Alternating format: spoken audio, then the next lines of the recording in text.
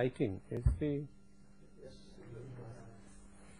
okay, the 42nd lecture, frequency domain analysis of LTI systems excited by random inputs. We had discussed the statistical properties of the output of an LTI system. Xt is a random input and Yt is the output. Yt is also random. We showed how to find out y bar and y squared bar and also Ry tau. Ry tau was expressed, all these quantities were expressed in terms of x bar squared, no, x squared bar and Rx tau. The next probability, the next statistical description is the cross correlation between y and x. And the cross correlation is defined like this: R xy tau is equal to expected value of xt and yt plus tau. I'll do one of the derivations, the other you can do yourself. This obviously is expected value of xt and yt plus tau is minus infinity to infinity, minus infinity to infinity x t plus tau minus lambda, the convolution with h lambda d lambda. And what you do is, again you interchange the integration and expectation, so you get minus infinity to infinity. Expectation of xt and xt plus tau minus lambda would be simply Rx of, yes, or lambda minus tau. Does it make a difference? Alright, let's take it tau minus lambda. Oh no. Rx of tau minus lambda. It doesn't make a difference. Then multiplied by h lambda d lambda. And you can see interestingly that this is simply Rx of tau convolved with h of tau. Is that clear? The cross correlation coefficient is simply the convolution of Rx tau and h tau. Now if I take the other cross correlation, that is Ryx of tau, what do you think the change shall be? Pardon me? Ryx tau, what do you think shall it be? It will be minus infinity to infinity. Then instead of tau minus lambda, I shall have tau. No, isn't that clear? We should have Rx of tau plus lambda, h lambda d lambda. That's all the change there shall be, because what we have to do is to take the expected value of xt plus tau and then yt, expected value of this. So this would be, in the integral, this would be xt minus lambda, and if you take the difference between the two arguments to find out Rx, it would be tau plus lambda. Is that clear? Now is this point clear, or do I have to do the algebra? I think this should be clear. Yt shall involve integral of this, then h lambda d lambda. You combine this and this, take the expectation, then you get Rx of tau plus lambda. Now can this be viewed as a convolution? Can this be viewed as a convolution? No, it is not a convolution of Rx tau with h tau. However, it indeed can be viewed as a convolution if you change lambda to minus lambda, put lambda equal to minus lambda prime, change the variables, then yes, you can. It would be a convolution with, instead of h lambda, h of minus lambda. But we will leave it as it is. We will not, h of minus lambda, we will not bring that into the picture. We will say Ryx of tau is this. And you notice, well, let me also write Rxy tau. This is minus infinity to infinity, Rx tau minus lambda, h lambda, d lambda. And you notice that Rxy tau is not necessarily equal to r x y tau. These two are not necessarily equal, but you also notice that if you put tau equal to 0, they are absolutely identical, and therefore r y x 0 is equal to r x y 0. What is the physical interpretation of this? The cross correlation coefficient at tau equal to 0. It has no particular physical significance. The only thing is it obeys the inequality that rxy tau mod is less than equal to square root of rx0 and ry0. Is that okay, Abhay? Or you don't remember? You do remember. That's wonderful. Okay.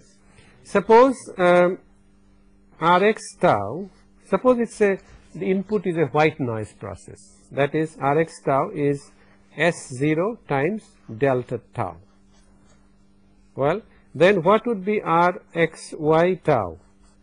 This is rx tau convolved with h tau, and therefore this would be simply equal to, yes, what would be the value? If rx tau is this, the value would be S0 times h tau.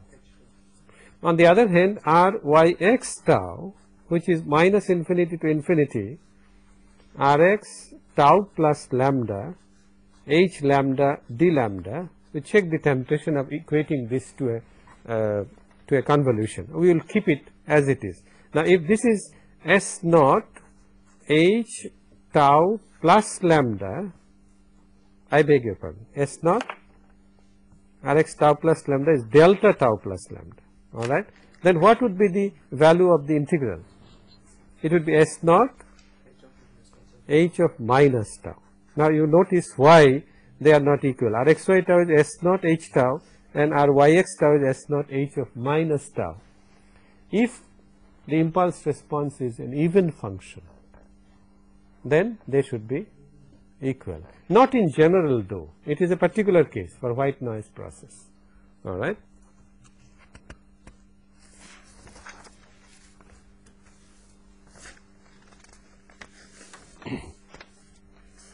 Let's take an, I think I'll skip the example. We consider then analysis in the frequency domain.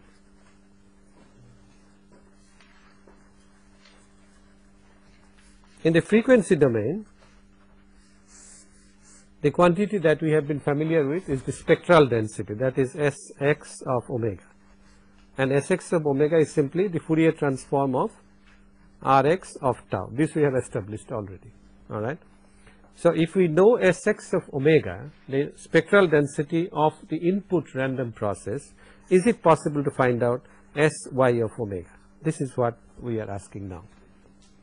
And if I want to find Sy of omega, obviously the thing to find would be Ry of tau. That is the autocorrelation of the output process, and we have already derived an expression for this. Ry of tau, you recall, is equal to minus infinity to infinity, and I said unfortunately this cannot be simplified further. So let's write the complete expression, d lambda 1, then minus infinity to infinity, Rx of lambda 2 minus lambda 1 minus tau, multiplied by h lambda 1, h lambda 2, d lambda 2. This is the expression. Now, if I take the Fourier transform of this, let me use a different color. If I use the Fourier transform of this, what does it mean? It means that I use another integral from minus infinity to infinity, and I multiply by e to the minus j omega, yes, tau d tau. All right. This would be equal to Sy of omega. Now let's see how we carry out this integration. What we do is we first integrate with respect to tau, and therefore what we will get is minus infinity to infinity d lambda 1 minus infinity to infinity h lambda 1 h lambda 2. They don't involve tau. Then the third integral is minus infinity to infinity Rx lambda 2 minus lambda 1 minus tau e to the minus j omega tau d tau. Is that okay?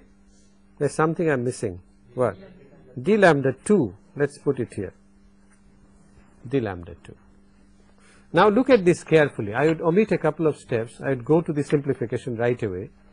Notice that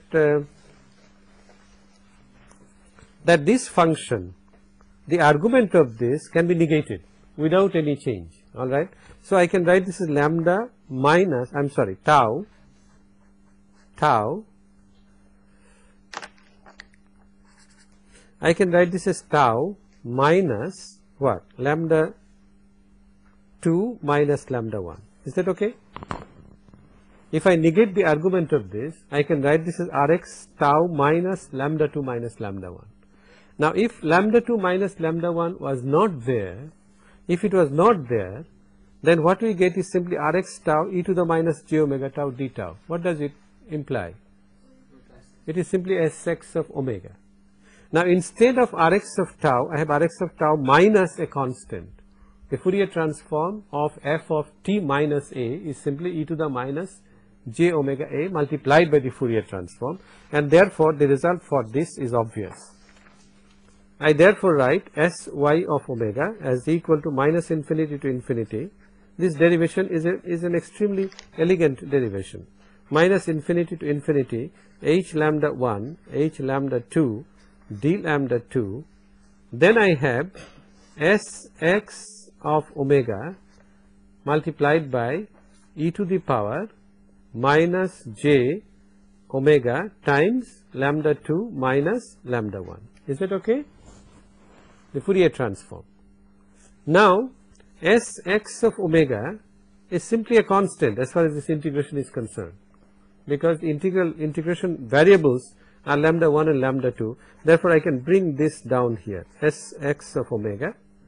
Then lambda 1 and lambda 2 are independent of each other, and therefore I can separate the two integrals. Let's first do with respect to lambda 1, h lambda 1.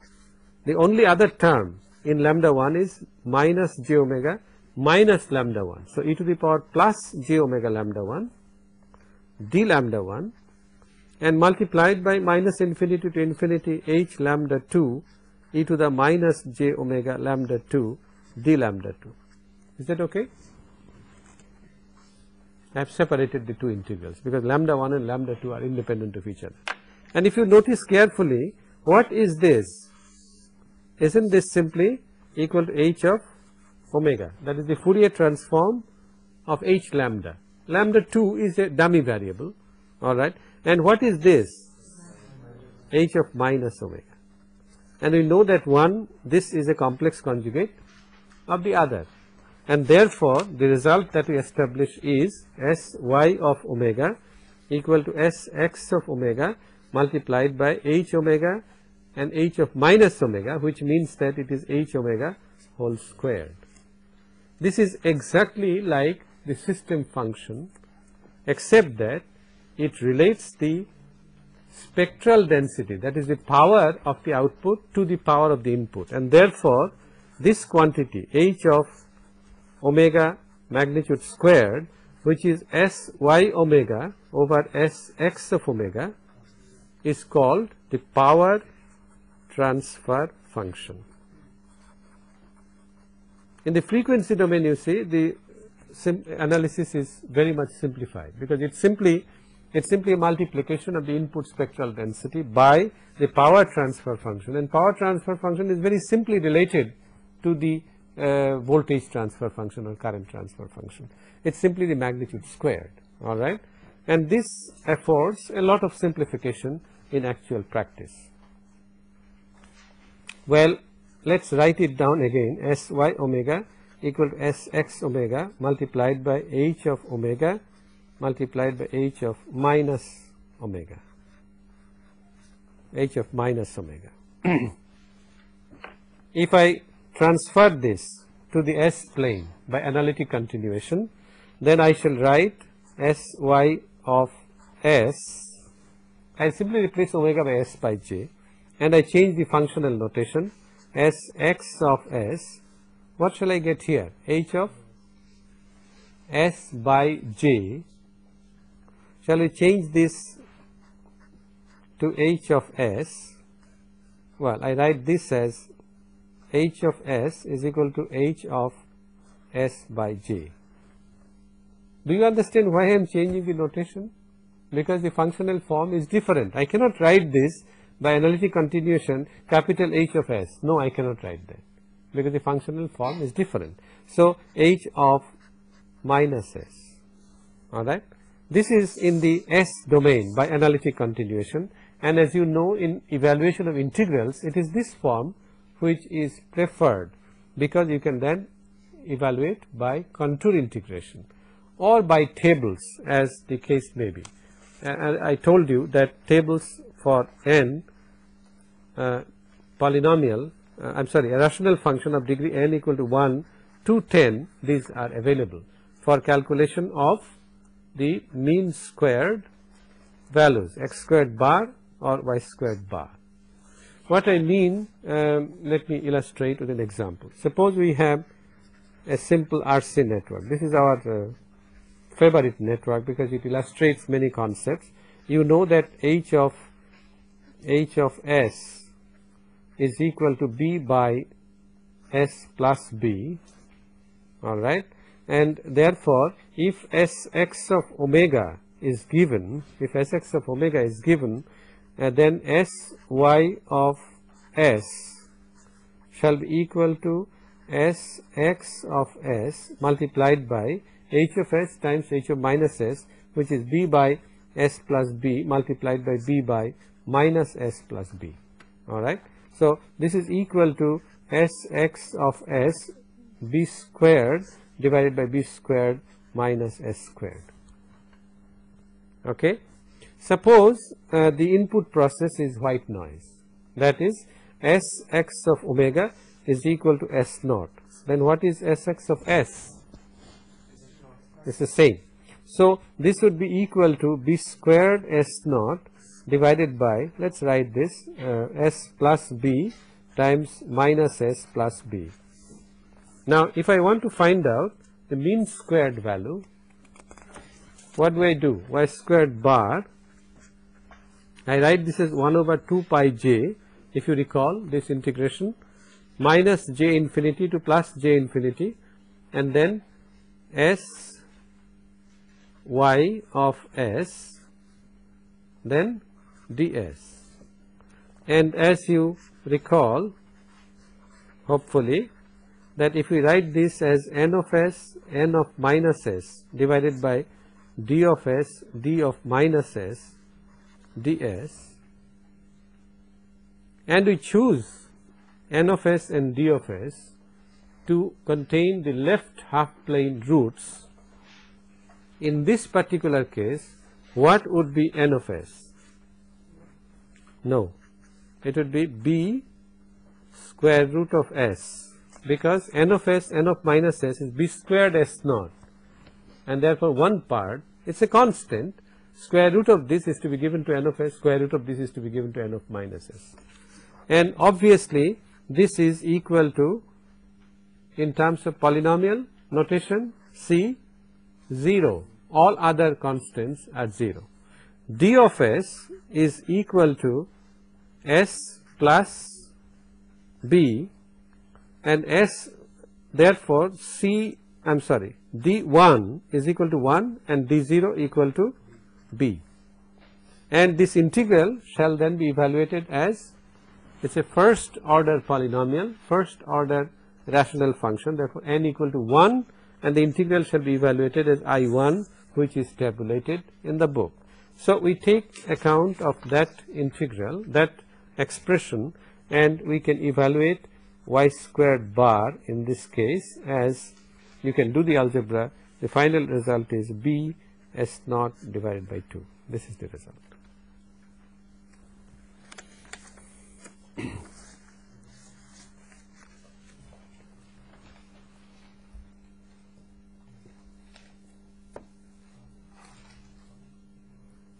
Do you recall how this formula was obtained? What is the genesis of this formula? Sir, our autocorrelation finds tau equal to 0. That's right. An autocorrelation function was the inverse Fourier of the spectral density. It is an inverse Fourier transform. And then we put tau equal to 0. All right. We take a next example, the same network RC, but the input process is not white, it is colored noise. And suppose Sx of omega, you recall that a low pass kind of noise would have a spectral density like this. And we took an expression earlier which is beta squared S naught divided by omega squared plus beta squared, or beta squared plus omega squared. All right. What is the autocorrelation function of this? What is the inverse transform of this? S naught e to the power minus beta S naught e to the power minus beta mod tau. I think there should be a beta and the division by 2. I am not sure. This is the autocorrelation function. And this is an autocorrelation function of colored noise. Colored noise because the spectral density decreases with frequency. Okay. If this is so, and we are interested in finding Sy of omega, from which we find y squared bar, then carrying out the algebra, we see that Sy of S would be equal to b squared beta squared S0 divided by S squared minus b squared multiplied by S squared minus beta squared. Is that difficult to see? Sx of omega, I convert this to Sx of S, and what I get is minus beta squared S naught divided by S squared minus beta squared. Actually it is minus S squared plus beta squared. I take a negative sign, and then I multiply by h of S times h of minus S, which is b squared divided by b squared minus S squared. Is it okay? No, minus S plus b, yeah, okay. And then this is what I obtain, Syx. Now if I integrate this, that is if I take y squared bar as 1 by 2 pi j minus j infinity to plus j infinity b squared beta squared S naught divided by, let's write this clearly, S plus b S plus beta, then I have S minus b S minus beta. Can you tell me, multiplied by ds, can you tell me what is n of S? B beta square root of S naught. Alright, and d of S? S squared plus b plus beta S plus b beta. Now you have to be careful here, because if this is n of S, then n of minus S is not in this form. N of minus S should have been, d of minus S should have been minus S plus b times minus S plus beta, and because both have negative signs, the product can be retained in this form. If it was not so, then your n of S had to be changed. The negative sign had to come somewhere. Alright, is that clear? Now what is this integral now? This integral is obviously I2, and you have C0 equal to this, D0 is B beta, D1 is B plus beta, and D2 is equal to 1. Now you substitute in the formulas and evaluate I2. The final result is y squared bar is equal to B beta S naught divided by twice B plus beta. And you see that if beta is much greater than B, if beta is much greater than B, then what is the input noise process? It approximates white noise. Then y squared bar tends to, if beta is much greater than B, then it tends to be S naught divided by 2, which is also white noise. Is that clear? which is also white noise. Yes or no? Output of white noise. Y squared bar has nothing to do with white noise. Output of white. Output of, White noise. what do you mean output of, yeah, okay. Mean squared value of the output of white noise. Alright. The point that I want to mention is that if the bandwidth of the input process, which is determined by beta, is much greater than the system bandwidth, then the system behaves as if it is fed with white noise. That is the only point that I wanted to mention. We finally define the cross spectral density. It's not a matter of definition, it's a matter of derivation.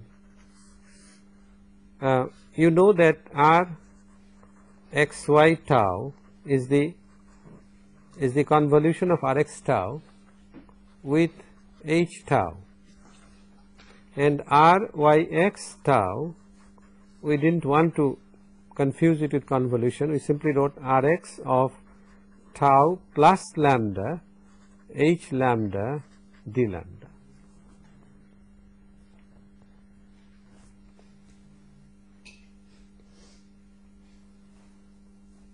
There is something we can do though. I can write it in terms of Rxy, can't I? Can I or can I not? Minus tau, that's right. If I write this as minus tau, then it becomes lambda minus tau, and lambda minus tau obviously can be written as tau minus lambda also, and then it becomes a convolution. Agreed? Now with this we can therefore find out by applying the definition what are the cross spectral densities S xy of omega. What shall this be? Obviously it would be the product of, you see, Rx tau convolved with H tau. So if I take the Fourier transform, obviously it will be product of Fourier transform, that is, it would be Sx of omega multiplied by H of omega. And similarly Syx of omega shall be equal to, now this is Rx of Rxy minus tau. What about the Fourier transform of this? It would be simply omega shall be replaced by minus omega. So Sx of minus omega, H of minus omega. But what is Sx of minus omega? The spectral density has to be positive, even and real, and since it's an even function, therefore this is simply Sx of omega, H of minus omega. These are very interesting relationships. These are reflections of the relationships in the time domain. Now in the time domain also similar relationships hold. I shall conclude this class by working out an example from the textbook 1211. Very practical example, and I could not check the temptation of working this out. This is one of my favorite examples. It says that a random process has sample functions of the form xt. The random process has sample functions of the form xt equal to x naught plus nt, where x naught is a DC, a constant, and nt is random noise. A simple process, that is, random noise is mixed with a constant DC level. Random noise whose autocorrelation function Rn tau is, it's a colored random noise, and therefore it is of the form some constant multiplied by e to the minus another constant mod tau.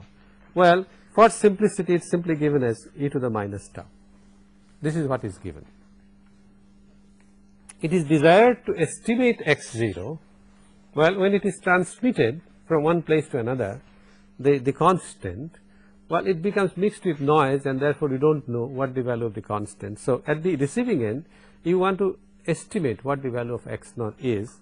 It is desired to estimate x naught by passing xt through a single section RC filter. This is fed here, and it is required to estimate from the output the value of x naught, alright. If the noise at the output of the filter, that is the output due to NT, it is a linear time invariant system, therefore the outputs are can be isolated from one another. If the noise at the output of the filter is to have an RMS value of 1% of x naught, the noise at the output of the filter, if the noise output of the filter is yn, then what does this represent? The RMS value. What do you mean by the RMS value? It is the square root of yn squared, mean, alright. This is to be 1% of x0, and x0 has a true value of 0.1 volt. Why did you say true value? Because you are estimating. The true value, the actual value is 0.1 volt, alright. So we have to design this filter in such a manner that the output noise is only 1% of x0. Well, if it is only 1% of x0, obviously the output shall basically and principally be x0. We can forget about the noise part.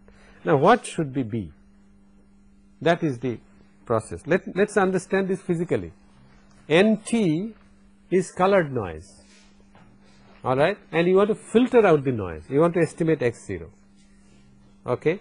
So you well, colored noise has a spectrum, and if you can get rid of the spectrum, obviously it's very nice, but the colored noise also has a DC value. If it did not have a DC value, for example, if this was a band pass noise, then we could get x0 exactly by passing through a band pass filter. This is a low pass filter. So through a low pass filter, all that you can do is to reduce the noise root mean squared value, RMS value, as compared to what shall be the output. Now if no NT was there, what would have been the output? Simply x0, alright. So what is basically, then we have to find out what is B, alright. The problem is tackled like this. Your y of t output is h of t star x of t, and therefore it is h of t star is for convolution, x naught plus h of t star nt. Now what is this? ht is of course b e to the minus bt ut, because it's a simple RC filter. But what is this then? Pardon me?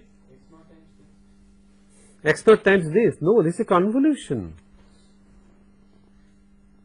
So it's x naught times integral of ht dt from minus infinity to plus infinity. What is this? H of 0. What is h of 0? Capital H. What is the numerical value? Look at the figure and tell me. 1, and therefore it is simply x naught. It does not require any integral evaluation. A DC passes undiminished through an RC low pass filter. Therefore this is, and let us call this as y2. Therefore my output is equal to x naught plus y2, and it is y2 squared mean that we have to find out, and we have to reduce it to a particular fraction of x0. Let us see what is y2 squared bar. That is the noise output. If you recall, we have to go back to the formula, minus infinity to infinity d lambda 1 minus infinity to infinity h lambda 2 h lambda 1 Rx of lambda 2 minus lambda 1 d lambda 1 d lambda 2. Is this formula familiar? We had written Rx of tau, Ry of tau in terms of this, and there was an additional term lambda 2 minus lambda 1 minus tau. That tau is missing here because we are evaluating the mean squared value, which is R, which is the autocorrelation at tau equal to 0. Now if you substitute this, if you substitute here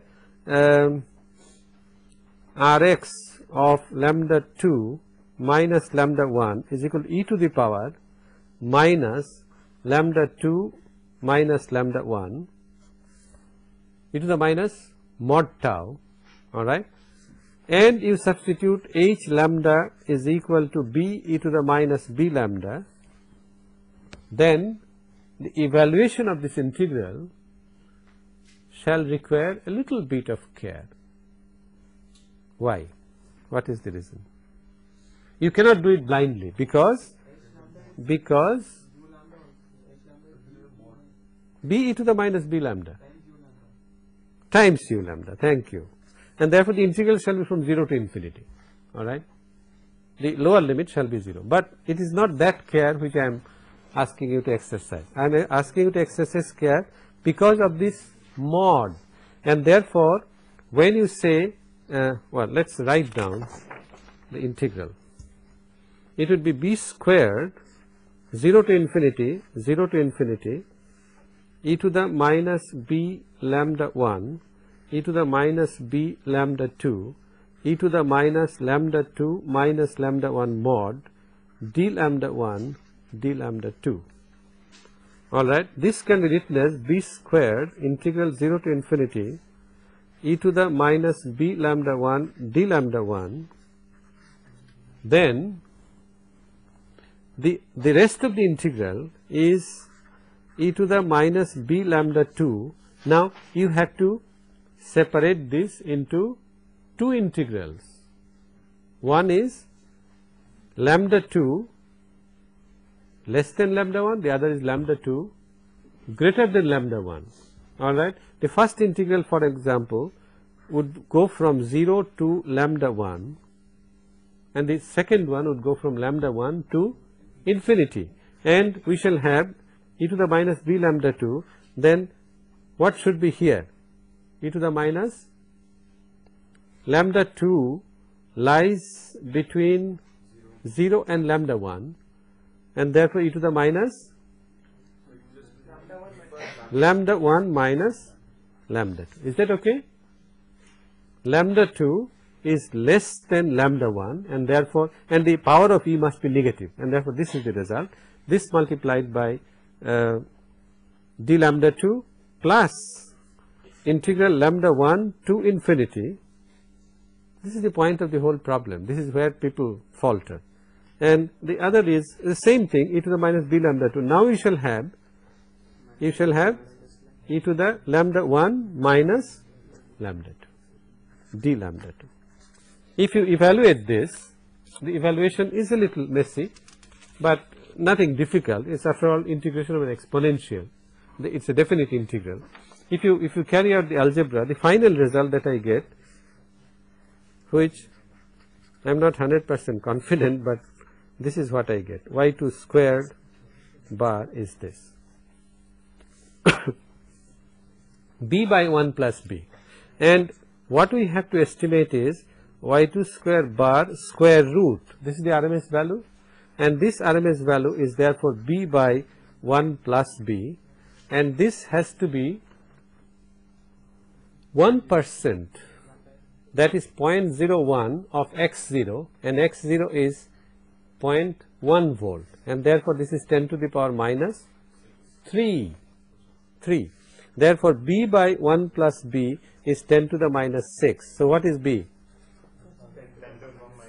Yeah. Put an approximation sign, although it's more or less exact. And it is at this point that I wish to conclude this class. Thank you so much. I enjoyed teaching you.